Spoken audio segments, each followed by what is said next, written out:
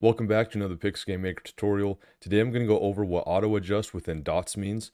This option was a mystery for quite a while, and so with that said, let's get started. Alright, so first let me show you the option that we're going over. It's in the moving and jumping tab, and it's called auto adjust association within specified dots. Now, for the longest time, I just could not figure out what this meant. So first, let's see what the behavior is like normally without the option selected. So if we go playtest, we can see exactly what's going on here. So in games, we usually have tile walls, which is the red, and we usually have wall detections, which is the green. So right now, if I was to clip the corner of a tile wall, I would get hard stopped and nothing would happen. Same thing for a wall detection. If I get on the corner like that, nothing adjusts.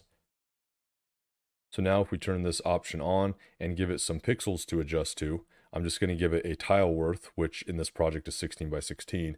And now if we playtest this, we can see that this behavior is going to auto adjust now.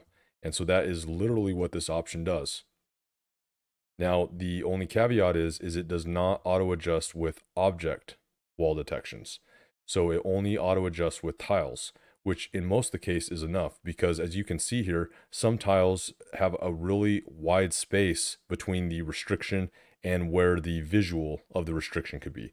So now, in this case, this looks a lot better than just having hard stopped right here like it did in the previous example, and it doesn't look like you should. So this will make games a whole lot smoother, especially for top view games where restrictions are kind of limited.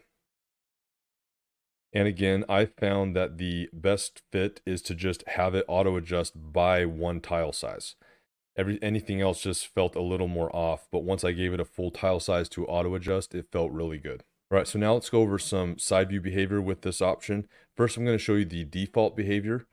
So first behavior is when you jump on a corner like this, it's going to instantly kick you out of jump and it's not going to auto adjust. Now on this one, when the player jumps, you're going to see her still flying in the air a little bit before she lands, kind of like that. This top one right here, we won't be able to get up on. This is a more extreme example where she will be jumping up and not snap until she lands. And then the last one is just this one little tile right here where the wall detection works as intended. All right, so now if we turn this auto adjust on and let's give it a tile like we did before, this will show us an extreme example here. So now if we go and start to do some of these behaviors, we can see that jumping and hitting this corner right here pushes me out, but it stops my jump completely. The other thing is now that we have a max height here, we can now snap up to the top because we're adjusting to that. So you would want to set your max height accordingly. The other one is remember this one, or she was supposed to stay in the air a little bit before landing, and now she just snaps onto it. And I believe she snaps onto it because it's near her max height, because if you go to a 2 tile high one, she doesn't snap onto it. She actually continues jumping like normal. And then the last one to show is that you can actually climb up 1 tile high if you're using a tile as the reference there. I believe if we used 15, I don't think they would be able to climb up. Or maybe it's 8. Nope, so it's 15. So it'd have to be 1 tile less. All right, so now let's show a fix for this one right here on how to continue the jump. And it has a little caveat. There's another fix for that caveat. So we'll just dive into this rabbit hole right now. So if you come down here, you can notice some options called stop upward movement. And if we uncheck the tile wall collision that stops the upward movement, we can play test and we can hit a corner tile and we can notice not only do we adjust, but we continue our jump.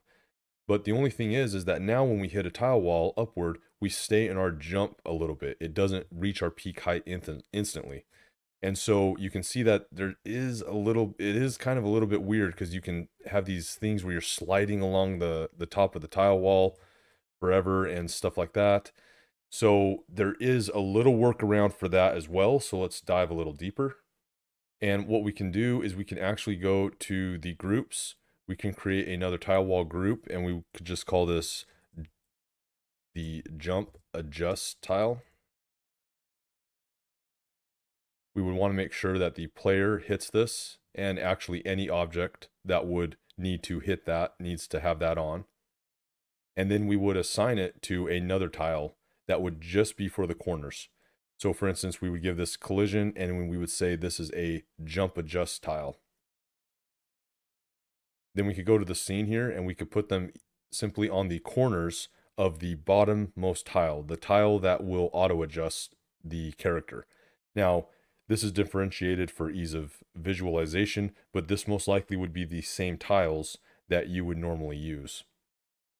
So then the next thing that we'd have to do is we'd go to object here, and in the link condition, that the jump would go to fall not only when the jump peak is reached, but when you contact a default tile, just a default tile. So we check this, and so it only checks for default tile. If you don't have this checked, even though it still says default tile, you're technically checking all tile groups. So make sure this is checked to specify. And if you have any other tile groups, you would also have to do it for each of those as well that act like a default tile. So we'll hit OK, and we'll say or. So jump peak is reached, or you hit a tile that is a default tile on the top portion of your wall detection. So now if we play, we can see that we will auto adjust on these ones, but we will just get kicked out of our jump on these ones. Now, the only caveat is, this is the last stand that there probably is a workaround, but it would be too complicated to be worth it to me. And that is that if you are too inside this and you can't auto adjust, then it's not going to auto adjust you, and you're going to have that weird slide. But you're not going to be able to slide, because the second you get off that tile, you're now out of jump. So there won't be any sliding. The only thing is that it will have a weird pause, and that's about it. So if that workaround is good enough for you, then that should work out okay. So hopefully this video was helpful. Thanks again, Senri Kitty, for giving me a direction to look at with this option. Again, I just had no idea what this option was talking about. And so it's very easy for top view projects. Just one click, you're ready. Side view projects, you have a lot more to consider. But if you do it right, it could add some potential benefit to the player's user experience. So yeah, any questions, comments below, Steam Forum Discord will get you figured out. With that said, I'll see you at the next video.